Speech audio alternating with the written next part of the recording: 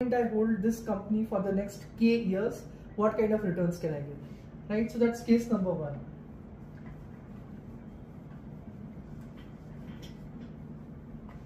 So case number two is where you think it's going to, the business performance is going to go up like this, but it typically doesn't happen that way. Typically what happens is it goes up a bit, then it's either flat for some time, then it goes up a bit, or it goes up a bit, then it goes down, then it goes up, then it goes down, then it goes up, right? It's always like a zigzag line. So what happens is at one of these points in this journey, we can end up concluding as an investor that my original thesis is not panning out, right? For example, if we were an investor in Webber Global, an investor in Angel One, an investor in Polymedicure, then what we would see is that at some point that growth stops or slows down, right? One of those two things happen. Even some of the best companies like Divi's, Laurus and PI Industries have had their growth either slow down or go to degrowth, right? Now here is the thing. If it's a good company and the growth is slowing down, then certainly an investor who has a less propensity for action will either do nothing or they will buy, right? So all of these, so this is the business cycle, but if you're plotting the stock price, it would be like this, and then maybe down like this, right? And then maybe it stabilizes a bit. Because it's both hyperbolic discounting and then hyperbolic discounting in the other direction. It's always, market takes it to the extreme on either side. So the point is, a long-term or a buy and hold investor would basically buy the dip here, buy the dip, right? The problem with buying the dip though is twofold. Number one, you have to be very, very sure that the company I am buying the dip in, when I say the dip, I mean the dip in the business, not the price. The company I'm buying the dip in is really a good quality company and that the cycle will turn and the company will do it, right? I think that's also a lot of assumptions and a lot of hypothesis that you're putting in, and that's okay for someone to do if they have a lot of experience in the market, if they have 2 decades, 3 decades of experience, they have seen things enough to take that view. But especially for young investors, I think that's much harder, and it sort of would be a little bit arrogant to think that I can predict that this company will do well even in the up cycle and others won't do better and it will gain market share, not lose market share and all of that, right? So the point is, at this point, investor has two choices. One is that I will be a buy the dip kind of investor and a buy and hold investor, so they'll buy the dip. The other option that typically a young investor would end up taking is to exit, right? Exit or sort of sell. The reason for selling is, if my thesis has broken down, the company is not growing the way I thought it will grow, then there are always other opportunities. There are like 5,000 listed companies. I think from the con calls I have read, at least 100 of them guide for more than 20% growth, right? If there are 100 companies, I still have to narrow them down to 15 to 20 that I own, right? There's always enough and more companies that are guiding for 20% growth that we should try to find where the probability of outcomes is higher and in our favor, and where the valuation is also in our favor, right? So this is the second case where, again, because of a breakdown in thesis, generally some investors at least will end up selling. The jury, in my opinion, is still out on which of the two investors will do better, right? At least in the short term, it will always seem like the investor who's churning will do better. Anecdotal evidence does suggest that high churn strategies have better XIRR. That is what even quant research suggests. Another anecdotal evidence, if you look at any of the super investors, especially when they were younger, they definitely did churn a lot.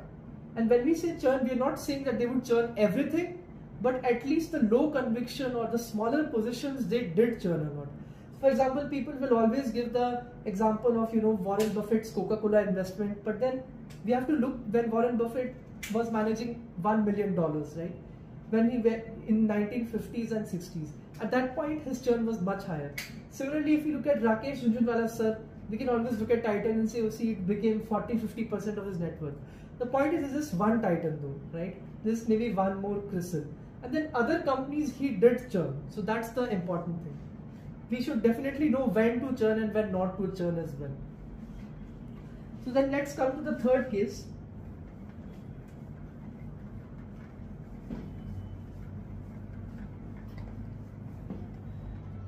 So the third case is where the company does well, the business is going up, and the stock price also does well, and the stock price is going up, and it does not do any kind of hyperbolic discounting kind of stuff, meaning that the valuation doesn't go up, right? This is the ideal case for buy and hold. The point is, very few companies actually exhibit this. Among the ones I own, either the thesis breaks down or there is a lot of hyperbolic discounting, and as an investor you are forced to think of future risk reward and thus sell. So without anything being a buy and sell recommendation, just for the purpose of sharing knowledge, RACL is one such company where the business has been growing at 30% or so, and the stock price has also been growing at a similar rate, and then the valuation even today might be something like 28 to 30 times trailing 12-month earnings, but if you look at the next 12 months, then it might be more like 20 to 22 times earnings, right? So it's never too expensive, and thus you are never sort of tempted to sell it. Whereas with other companies where there is a much higher hyperbolic discounting, you are always thinking, is this the right time to sell? Is this the right time to sell?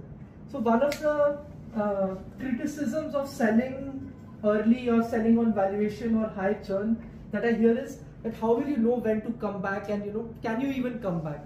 So again, I want to give just one quick anecdotal example. For example, the company here is Angel One. It's a broker, and it's actually gaining market share from other brokers, right? Angel One, when I had initially bought it, was around 500 to 600 rupees, right? It started somewhere here. Then it sort of went up to 2000, started coming down. By the time it reached 1700, that is where the first fundamental negative or bad update came, and one could see that there is a loss in business momentum happening, right? Immediately when that happened, I sold, right? So it was still a pretty good return, but the point is, at this point and this point, the risk reward were very different. This point, it was maybe something like 10 to 15 times earnings. At this point, though, it was more like 25 to 30 times earnings, right? Earnings had not gone up that much. All of this might have happened in like 1 to 1.5 years, right? The price had run up a lot. The valuation was not in our favor, right? At that point, it would be unreasonable and irrational to hold the company. So I sold it at that point, right?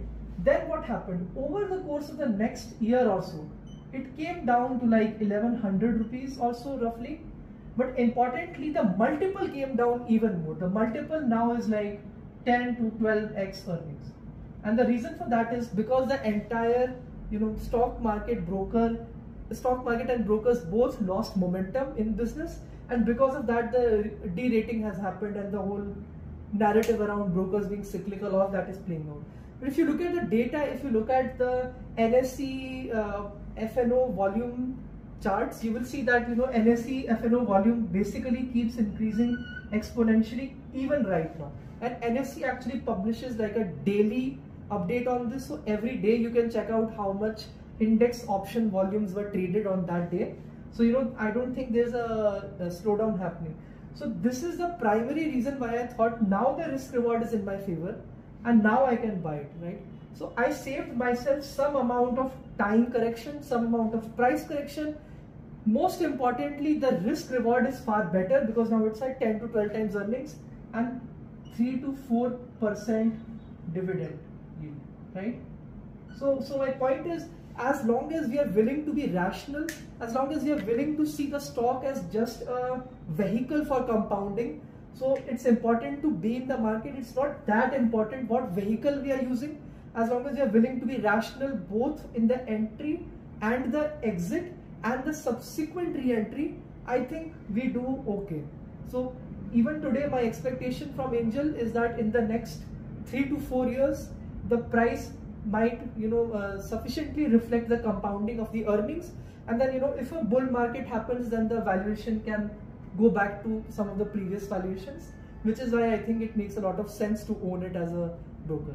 So I think through these examples, I wanted to show that buy and hold is very, very difficult if you are keeping a hawk eye on the business momentum as well as the valuation and the risk reward.